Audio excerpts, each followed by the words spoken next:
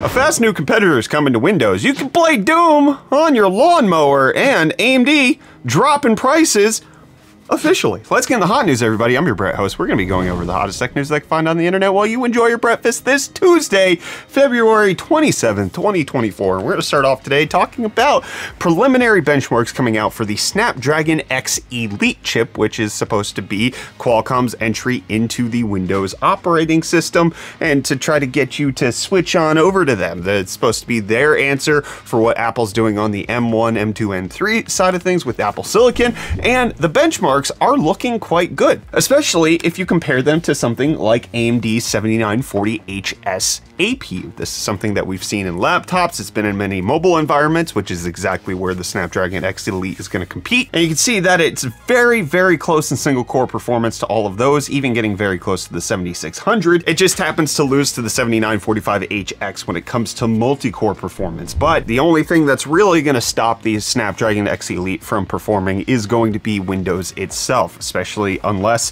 Microsoft gets its head out of its butt and tries to figure out how to make ARM a little bit more versatile on Windows. It's just always going to be hampered by software. That's one of the things that Apple has as a competitive advantage. Everything's vertically integrated from their Apple Silicon all the way up until the software that they're defining on how to interact with it. Microsoft, it's like the difference of a PC port from a console game. It's just, you have so many different variations and it gets confusing, and everything is Apple the console of the PC world? Is that the revelation I just came to? Potentially. And I want to reveal to you today's video sponsor. Today's video is sponsored by Akaflow. Akaflow is a time blocking platform that makes it very easy to consolidate all your tools in one place and block time for your tasks and your calendar. Akaflow integrates into your current software stack to consolidate all your info and drastically reduce context switching without pushing a particular methodology. Akaflow uses its universal inbox to gather tasks from other apps such as Google or Slack, and then consolidates them in one convenient space so you can spend more time on what needs to get done and less time looking through apps for what you need next. With the highest number of natively integrated apps, Akaflow will keep all of your tasks right where you need them. Along with the universal inbox, Akaflow also provides you with a comprehensive calendar designed to visualize your workflow. This calendar is designed around time blocking, so you can see your tasks in a daily layout. Simply drag, drop, and add tags and labels to reorganize. Don't forget to use the built-in keyboard shortcuts to streamline your planning. Akaflow also makes it easy to add tasks even with the program not open. Picture someone assigning you a task during a video call, or you have the spur of the moment idea. Simply open up the command bar anywhere on your computer and input the task. Next time you check Akaflow, your new task will be right where you assigned it. Additionally, Akaflow makes it easy to share your availability. Simply click and drag to block out time and share the link to the time slot.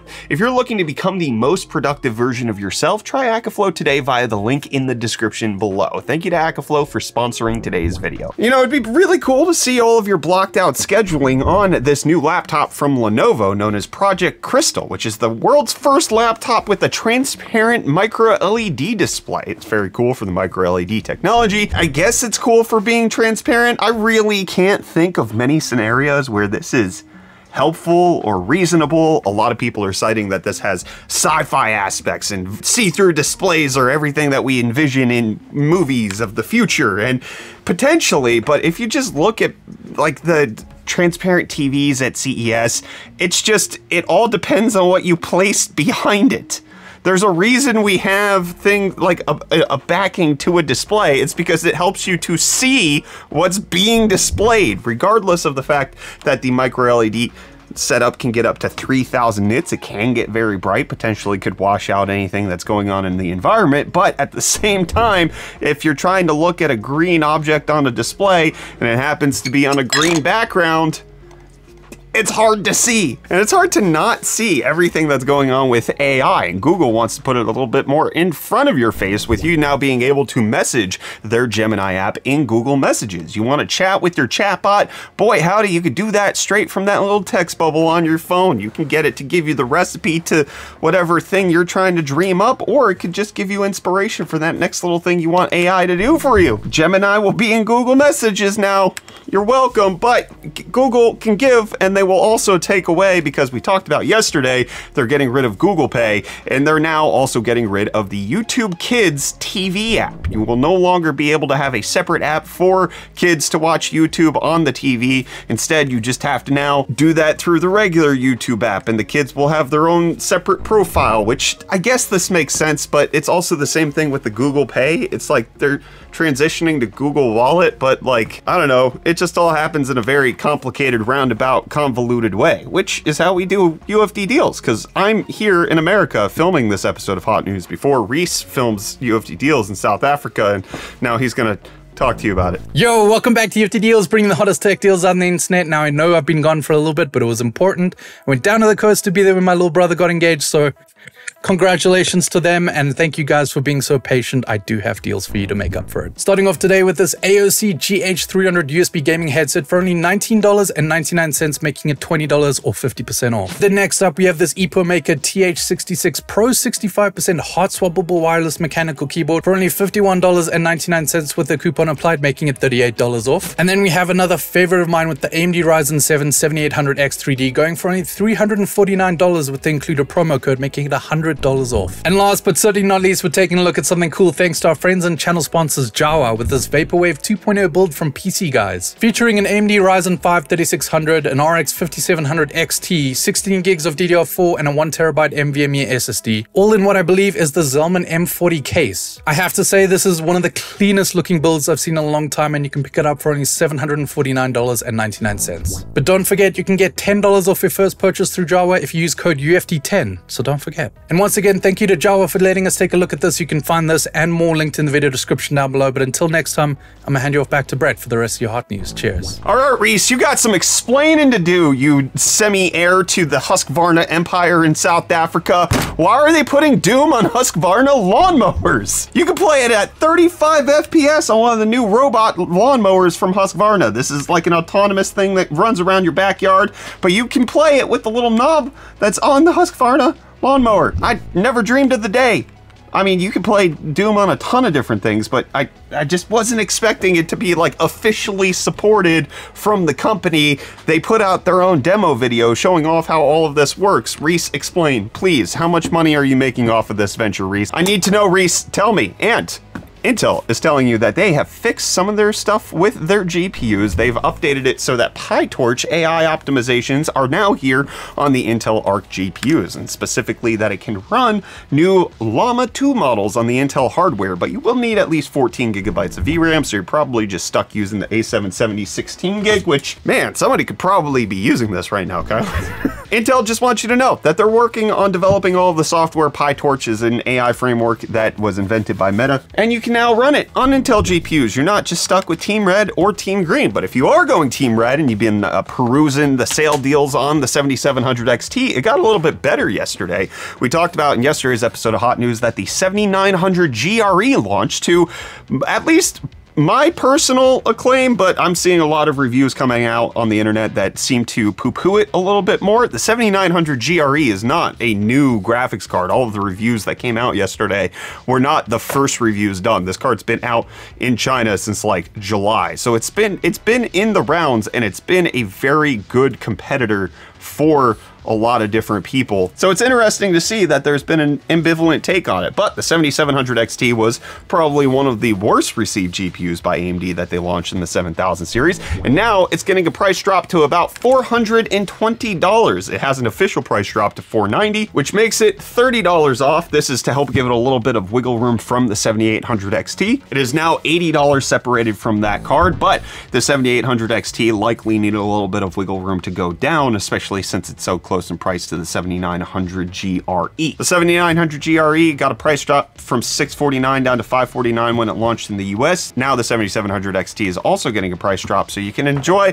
AMD GPUs on the cheaper in case you're looking to do that. Let me know if this entices you to pick up a 7700 XT, or if this just doesn't move the needle on your purchasing decisions at all. But let's purchase some of your comments with my affection and attention. We got Mr. Baskin saying, love that major outlets were so quick to blame a foreign power for the AT&T outage, not their telecommunications monopoly leading to stagnation and mismanagement of resources. Anybody who has worked for AT&T at any level, retail, install, corpo, etc., knows how directionless their leadership is. I didn't see many outlets really blaming cybersecurity or, you know, foreign power. I saw that it was one of the speculations because especially when it's happening at such broad a scale across the entire country and is affecting multiple carriers. It wasn't just AT&T, it was Verizon and T-Mobile who also had a few hiccups.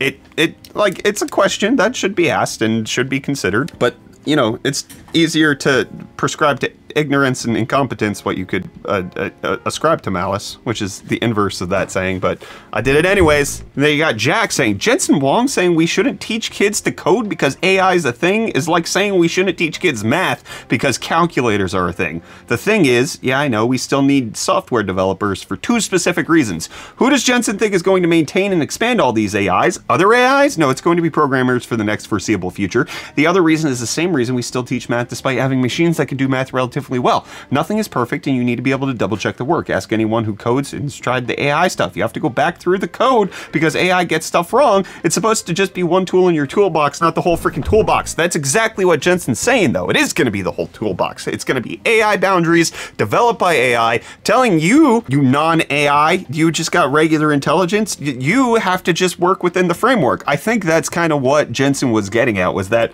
AI will be the thing that self-corrects itself, which is also kind of speculated to be the singularity, which then, you know, the AGI takes over and instantly outpaces humanity because it can learn faster and farther than we could ever possibly conceive, dream, or imagine. So I think that's what he was trying to say. He never really said don't teach kids to code, but it's still that same recursive issue that's going on. Then we got Ike coming in saying tungsten carbide rings will shatter before bending and stripping skin off. Semi-malleable metal rings are the issue. I had a tungsten ring and it did shatter. I still prefer ones that aren't metal at all because I don't want shattered metal dinging into my fingers either. And we got Doobie saying, I just bought an RX 7800 XT at the end of December. I didn't wait for the RTX supercards and deal with all the scalpers. There's not many scalpers, like scalper seems to be a thing of the past for the most part. Like it's not really been plaguing the 40 series hardly at all, but congrats on your 7800 XT. If you're enjoying it, hey, don't be bothered by it. It's not an investment, it's just for you to enjoy. Then we got Brad saying, Brett, I'm not sure what you're doing that exposes you to risk of degloving, but as a sheet metal worker, I understand your fear. That said, there are so many other gnarly things to worry about. Listen, it's such a small fix. I just got a silicone ring. It's not like I go around all day being like, oh man, my finger's gonna get ripped off. No, but the thing that broke my mind on it and made me decide to try to switch over to a silicone ring was Jimmy Fallon got degloved from just tripping and having his hand hit a tabletop. That's it. I've seen it happen when people have been on ladders. You just grab the wrong, and it's a problem. It can happen in scenarios that aren't just like invigorated work environments where you're working with sheet metal. It can happen to the worst. It's not worth the risk in my mind. And it's, again, I don't bring it up very often. It does not define my personality, but it does define what ring I'm gonna wear on my finger. How often are you on ladders? Enough that I don't want it to happen. I'm around tabletops quite often. Then we got Kirthan saying GPay is huge in India due to UPI payment method. It is so gosh dang convenient. Almost lost my sh when I heard that headline. I don't know why they are killing it in other countries. I don't know. We don't use it. We use Google Wallet instead. It's like roughly the same thing. It's just being phased out for something else. It's the Google way. Just kill and rebirth everything all at the same time. And then we got Z-Shrink saying, only a few more days, everyone. Just a few more days to delicious coffee. Sorry, I might have been yelling there. I already had a few cups. Very good. Smiley face. Kyler, you like the coffee? It's good. Yeah? That's what I said. I need to drink this bag. You can't drink bag. You can't stop me. I'm gonna deglove this bag down my throat. All right, that's enough for this episode of Hot News. Kyler is making me unvibable. I'll see you back here for more of the hottest tech news tomorrow.